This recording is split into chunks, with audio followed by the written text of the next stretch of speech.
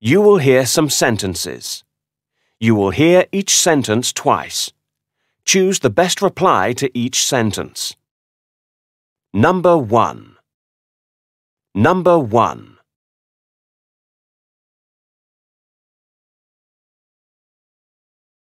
Your new bag's better than mine. Your new bag's better than mine.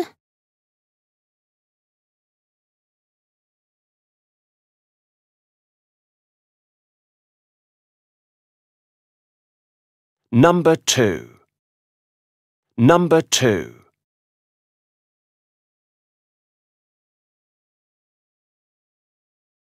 When's the party? When's the party?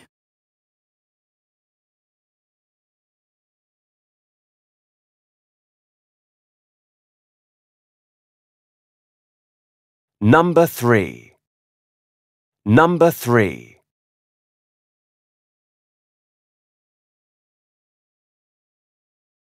Oh, I just can't understand this homework. Oh, I just can't understand this homework.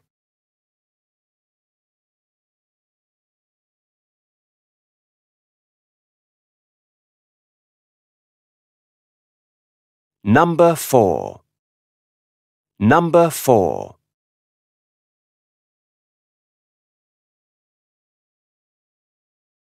May I speak to Mr. Smith? May I speak to Mr. Smith?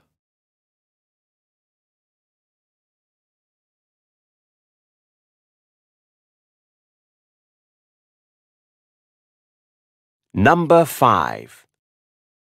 Number 5.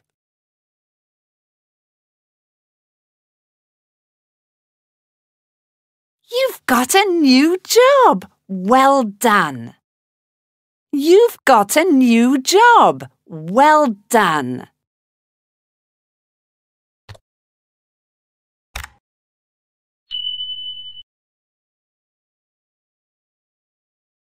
Number 6.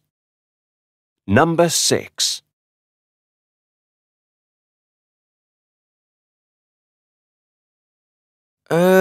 What did he say? What did he say?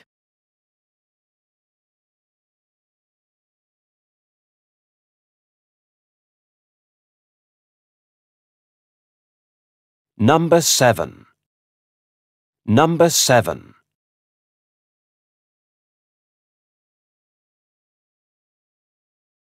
What does Peter look like? What does Peter look like?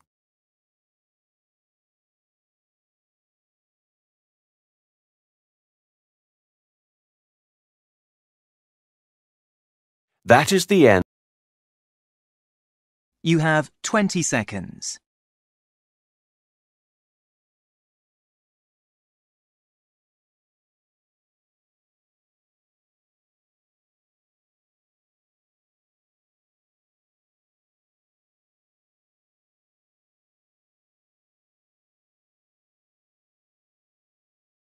You will hear a radio presenter called William talking about a photography course he did.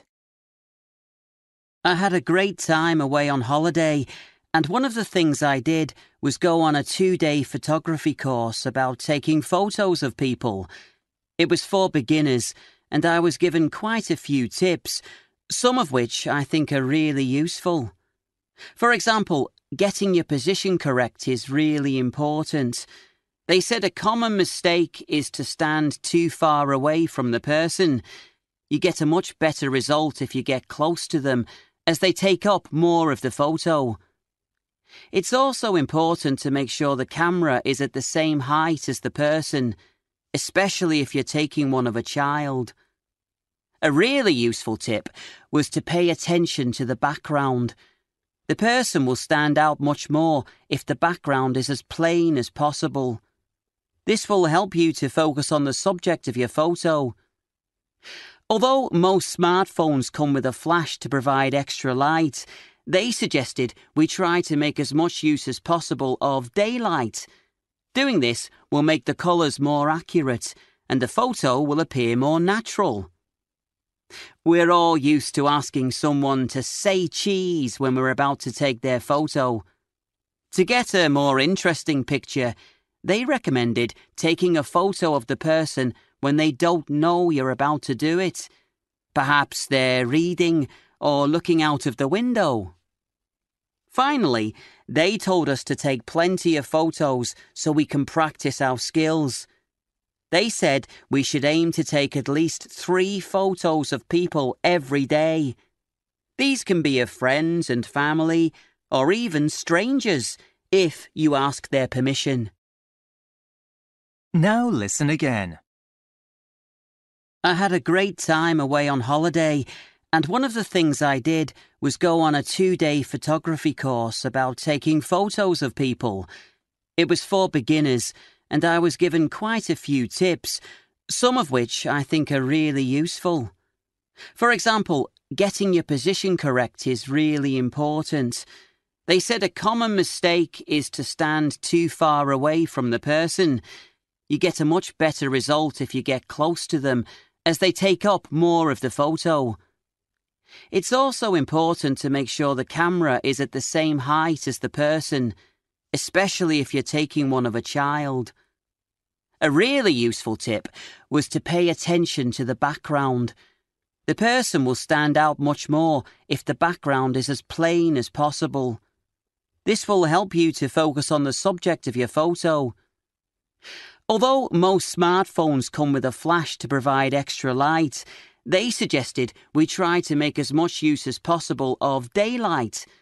Doing this will make the colours more accurate, and the photo will appear more natural. We're all used to asking someone to say cheese when we're about to take their photo. To get a more interesting picture, they recommended taking a photo of the person when they don't know you're about to do it. Perhaps they're reading or looking out of the window.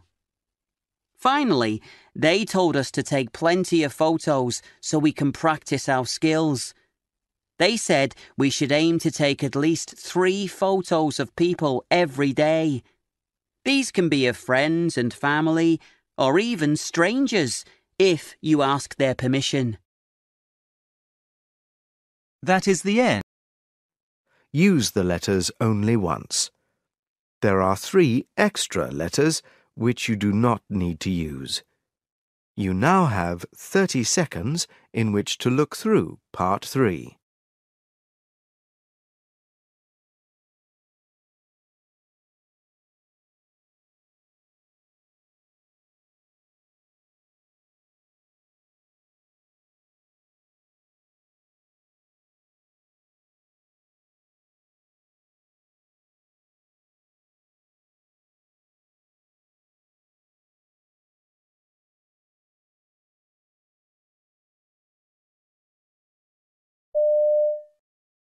Speaker 1.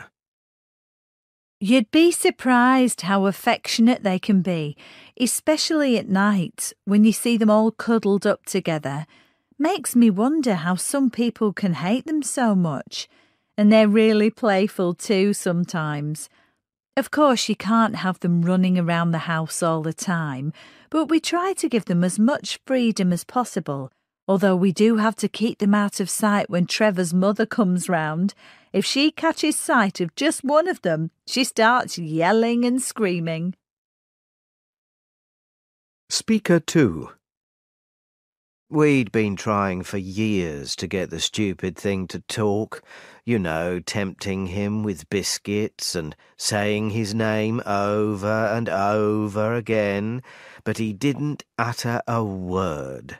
He squawked every so often, so in the end we kind of gave up hope of ever hearing him speak.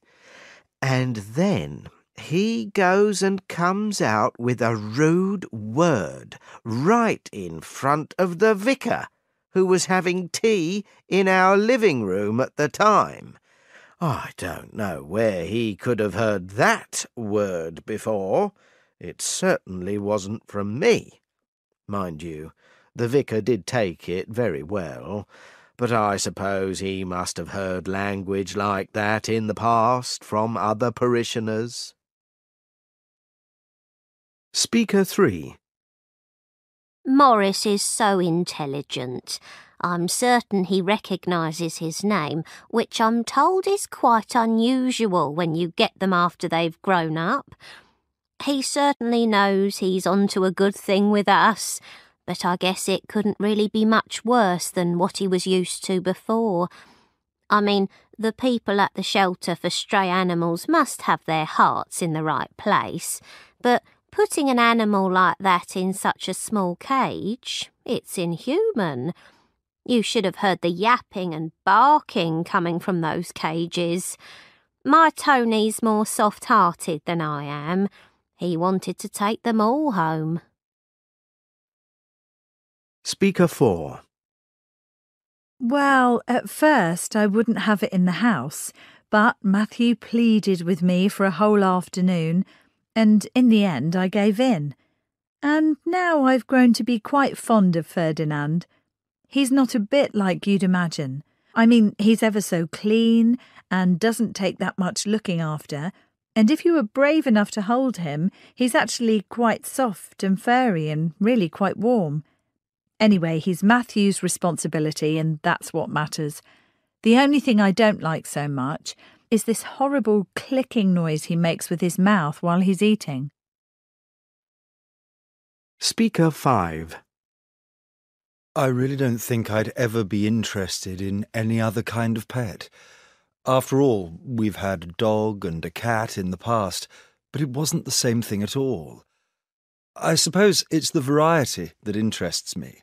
I mean, there are so many different colours and patterns and shapes and sizes, and they all move in different ways as well. I can spend hours in front of the tank, watching them going up and down and from side to side. And this next week's going to be really interesting, because one of them has laid some eggs, and according to my reference book, they should be hatching any day now.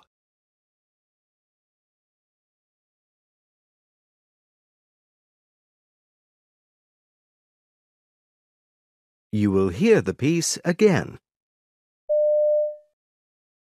Speaker 1. You'd be surprised how affectionate they can be, especially at night when you see them all cuddled up together. Makes me wonder how some people can hate them so much. And they're really playful too sometimes. Of course, you can't have them running around the house all the time, but we try to give them as much freedom as possible, although we do have to keep them out of sight when Trevor's mother comes round. If she catches sight of just one of them, she starts yelling and screaming. Speaker 2. We'd been trying for years to get the stupid thing to talk, you know, tempting him with biscuits and saying his name over and over again, but he didn't utter a word. He squawked every so often, so in the end we kind of gave up hope of ever hearing him speak. And then he goes and comes out with a rude word right in front of the vicar, who was having tea in our living room at the time. I don't know where he could have heard that word before. It certainly wasn't from me. Mind you, the vicar did take it very well, but I suppose he must have heard language like that in the past from other parishioners. Speaker 3. Morris is so intelligent. I'm certain he recognises his name, which I'm told is quite unusual when you get them after they've grown up. He certainly knows he's onto a good thing with us, but I guess it couldn't really be much worse than what he was used to before. I mean, the people at the shelter for stray animals must have their hearts in the right place, but putting an animal like that in such a small cage, it's inhuman. You should have heard the yapping and barking coming from those cages. My Tony's more soft-hearted than I am. He wanted to take them all home. Speaker 4. Well, at first I wouldn't have it in the house, but Matthew pleaded with me for a whole afternoon, and in the end I gave in. And now I've grown to be quite fond of Ferdinand. He's not a bit like you'd imagine. I mean, he's ever so clean and doesn't take that much looking after, and if you were brave enough to hold him, he's actually quite soft and furry and really quite warm.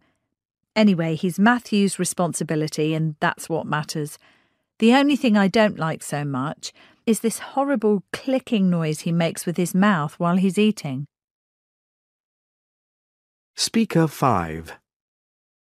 I really don't think I'd ever be interested in any other kind of pet. After all, we've had a dog and a cat in the past, but it wasn't the same thing at all. I suppose it's the variety that interests me. I mean, there are so many different colours and patterns and shapes and sizes, and they all move in different ways as well. I can spend hours in front of the tank, watching them going up and down and from side to side. And this next week's going to be really interesting, because one of them has laid some eggs, and according to my reference book, they should be hatching any day now.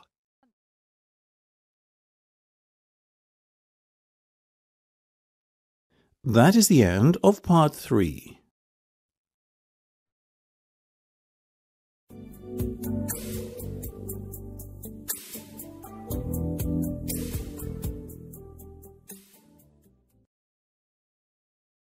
So I have a couple of ideas about where we can eat lunch after church.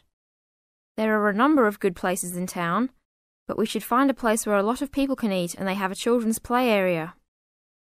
Most people go to Ella's Deli, right across the street, but I think we should also consider going to the Olive Garden.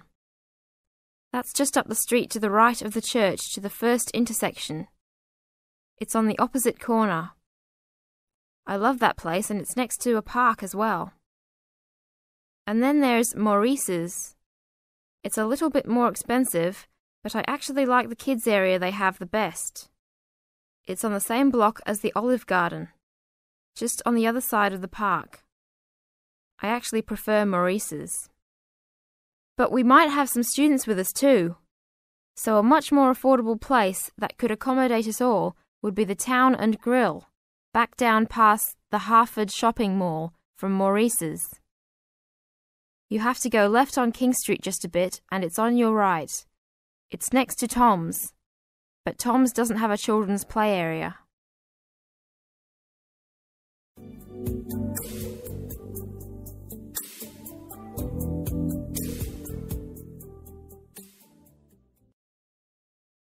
You will hear the piece again. So I have a couple of ideas about where we can eat lunch after church.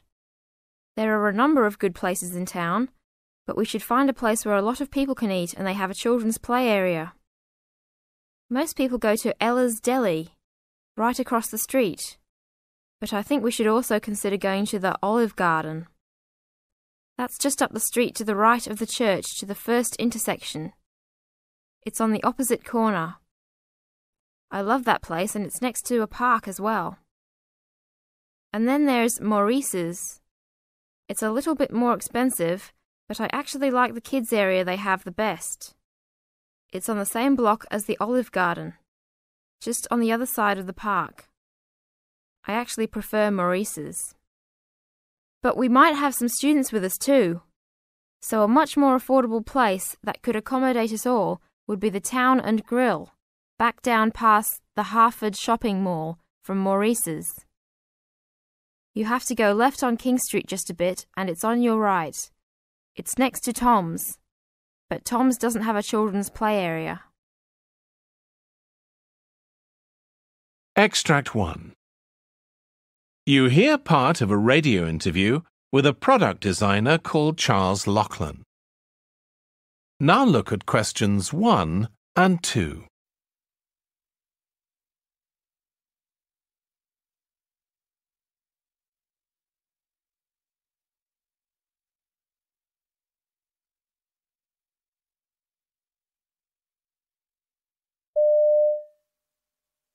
Charles, you're retired now, but you actually designed some 600 household products, and all of them as an employee of a company. Did it ever frustrate you that you were making products without your name on? It was standard practice. Besides, I needed a weekly paycheck before I needed recognition. Nowadays, you can find designers' names on products, but it tends to be high-profile people seeking attention. And then there's celebrity endorsement and all that. People think that if they buy a soccer ball that has the name of some famous player on it, they're going to score wonderful goals. A ploy to get you to buy products. What advice do you have for young designers? What they do will affect so many people during the lifetime of that product. That's serious stuff. So the product should do what it's supposed to do and be pleasing to have in your environment. I tried to make things appear as if they just belong. They don't need to scream. I don't think a nutcracker needs to look like an elephant.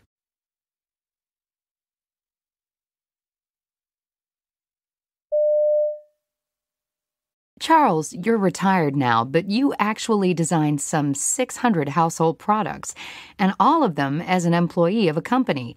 Did it ever frustrate you that you were making products without your name on? It was standard practice. Besides, I needed a weekly paycheck before I needed recognition. Nowadays, you can find designers' names on products, but it tends to be high-profile people seeking attention. And then there's celebrity endorsement and all that. People think that if they buy a soccer ball that has the name of some famous player on it, they're going to score wonderful goals. A ploy to get you to buy products.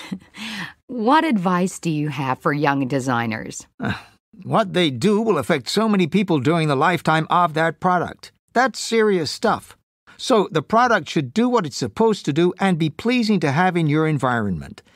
I tried to make things appear as if they just belong. They don't need to scream. I don't think a nutcracker needs to look like an elephant. Extract 2. You hear two friends discussing a TV interview with an actress called Celia Dent. Now look at questions 3 and 4.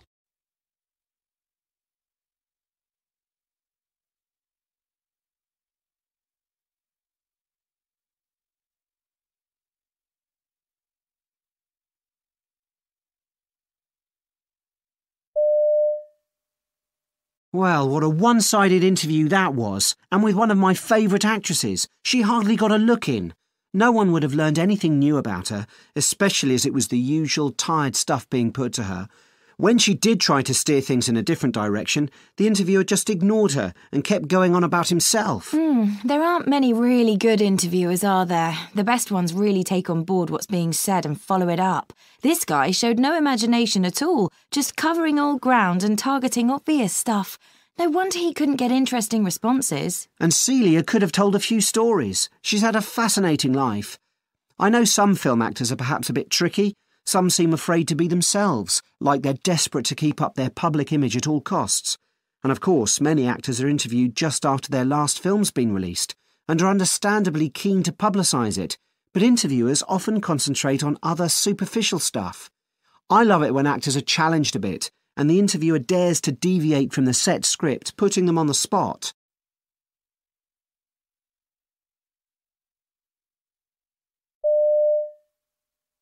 Well, what a one-sided interview that was, and with one of my favourite actresses. She hardly got a look in. No one would have learned anything new about her, especially as it was the usual tired stuff being put to her. When she did try to steer things in a different direction, the interviewer just ignored her and kept going on about himself. There aren't many really good interviewers, are there? The best ones really take on board what's being said and follow it up. This guy showed no imagination at all, just covering old ground and targeting obvious stuff. No wonder he couldn't get interesting responses. And Celia could have told a few stories. She's had a fascinating life. I know some film actors are perhaps a bit tricky. Some seem afraid to be themselves, like they're desperate to keep up their public image at all costs. And of course, many actors are interviewed just after their last film's been released, and are understandably keen to publicise it, but interviewers often concentrate on other superficial stuff. I love it when actors are challenged a bit, and the interviewer dares to deviate from the set script, putting them on the spot. Extract 3. You hear two freelance journalists talking about their work. Now look at questions 5 and 6.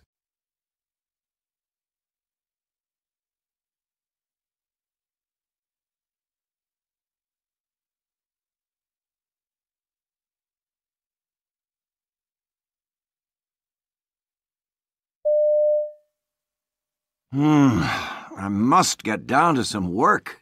Is getting started tricky for you? Well, it can take me a while to enter into a creative state, but once I'm there, I lose awareness of absolutely anything but the ideas flowing. Don't even perceive my fingers typing. Really? And I'm then extremely resistant to interruption, so I'll shout at anyone who knocks at my study door. My defensive reactions are subconscious, though, and usually I don't even recall them. The family's used to it, and I'm certainly not upholding it as a model of good behavior, but sometimes it's necessary. Yeah, once I'm immersed in creating something, I usually maintain that state until I complete the work. And I don't even feel as if I'm working. But if I look at the task ahead of me, all I tend to see is the effort involved. Right. And what about stuff you wrote ages back? Do you return to it for inspiration? Well, I find I can't always recreate the mindset I had during its creation, because inevitably I've since broadened my perspective on it. I can see why I used the inspiration I did, but obviously experience changes you. Yes, absolutely.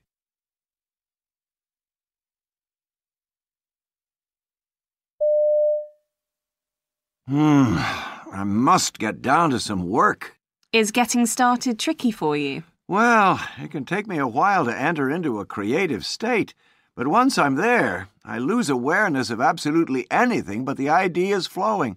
Don't even perceive my fingers typing. Really? And I'm then extremely resistant to interruption, so I'll shout at anyone who knocks at my study door.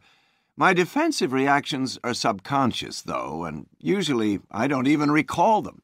The family's used to it, and I'm certainly not upholding it as a model of good behavior, but sometimes it's necessary. Yeah, once I'm immersed in creating something, I usually maintain that state until I complete the work. And I don't even feel as if I'm working. But if I look at the task ahead of me, all I tend to see is the effort involved. Right. And what about stuff you wrote ages back? Do you return to it for inspiration? Well, I find I can't always recreate the mindset I had during its creation, because inevitably I've since broadened my perspective on it. I can see why I used the inspiration I did, but obviously experience changes you. Yes, absolutely. That's the end. Complete the sentences with a word or short phrase. You now have 45 seconds to look at part 2.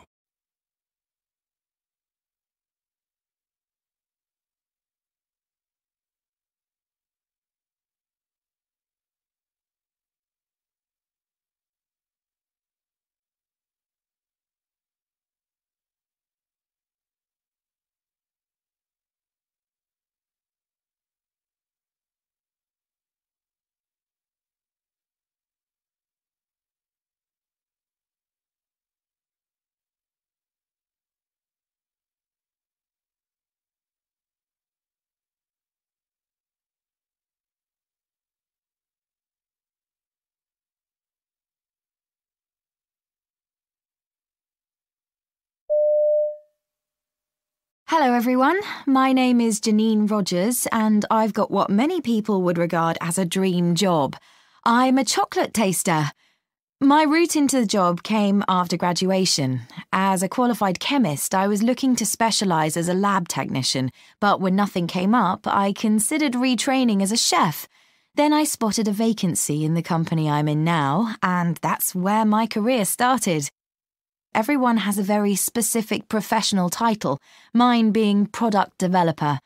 It doesn't cover everything I do, but it perfectly describes one aspect of the role.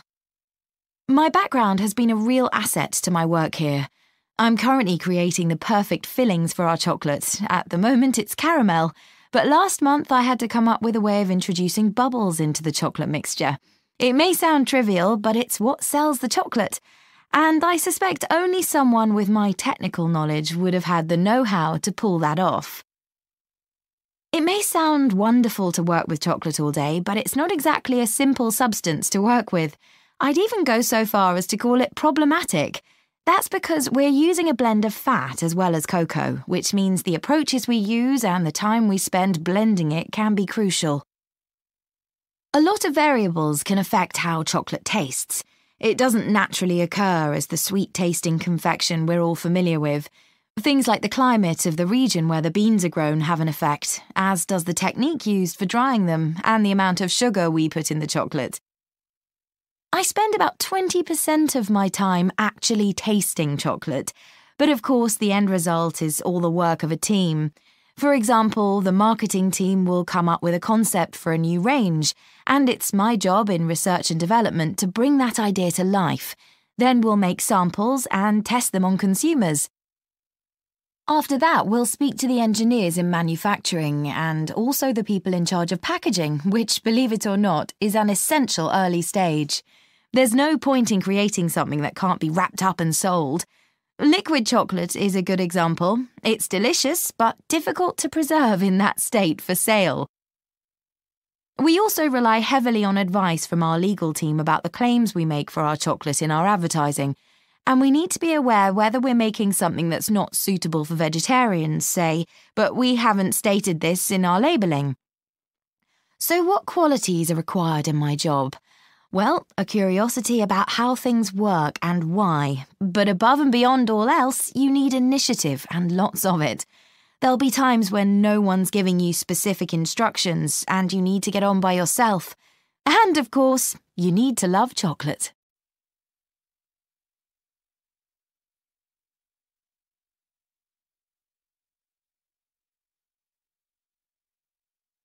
Now you'll hear part 2 again.